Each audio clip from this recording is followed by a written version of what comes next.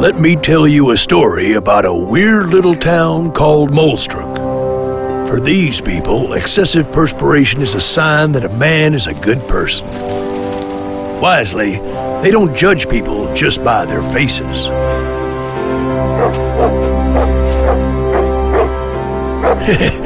Weird, ain't it?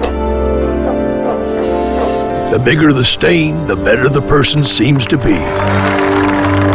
And of course, the women there go crazy for a man with perspiration. It doesn't matter if he's a kinky little bugger. If he flaunts sweaty armpits, he's a keeper.